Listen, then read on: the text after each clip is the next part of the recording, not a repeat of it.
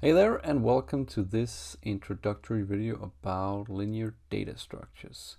So first off, let's have a look at what is a data structure. So it's basically a way to store and organize data so that we can use it efficiently. And data structures is not tied to any specific programming language. It's a pretty generic term that exists in many different programming languages. So it's about the storage and the organization, and also how efficient it is.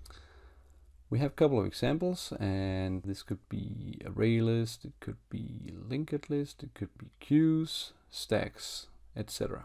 And probably the ArrayList is a commonly used data structure in Java, but we also have some other that we can use if we have more specialized demands. The list of applications that we could use data structures for could be if we have, of course, a list of elements, if we have a queue line, phone directory, road network if it's more complex, some hierarchies, undo or redo chain if we want to implement the normal undo redo functionality that we see in many programs. But in Java specifically, we have something called the collections framework, and it is a unified architecture for storing and manipulating data. So it is Java's way to define a framework that will comprise all the different data structures in it. So it defines common behavior, that could be methods, operations, etc. It also has interfaces and its implementations, meaning the concrete classes that implements these interfaces. And you can find it in the package of Java util. If we take a look at the collections framework, we can see that there are quite a lot of interfaces and classes that implement them. And if we take a look at a central interface, it's called the collection, and then we have set and list and queue that all extend from that interface. And then we have further interfaces that will extend these interfaces. And we have this pink color that will be a class that implement this interface. So we can see that the ArrayList implements the list interface. We can also see that the stack class extends the vector class that implements the list interface. So there is a lot of hierarchy in this framework here. We can also see that we have something called map that is not directly related to the collections, where we have hash map, we also have tree maps in there. If we look briefly at the list and queue and set and map interfaces, we can see that first off, the list interface is ordered, so the elements will be ordered in an array list, and they will also be indexed, meaning that we can get an element based on its index, just like an array, basically. We can put duplicates in a list. In an array list, we can put the same string if we want to do that multiple times. We can also put the same object, the same custom class object in there. And further on, it will also allow null values, so we can provide the null value in a list and also array list. The queue is also ordered, and it also allows duplicates and also null values, but it is not indexed. And we're going to see this in just a minute when we look more on the queue interface.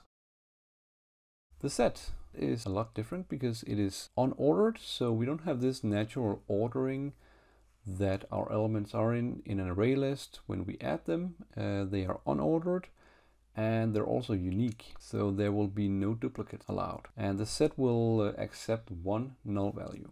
Then we have the map, and the map is basically a key value mapping used a lot for hashing, so we can create a hash map, for instance.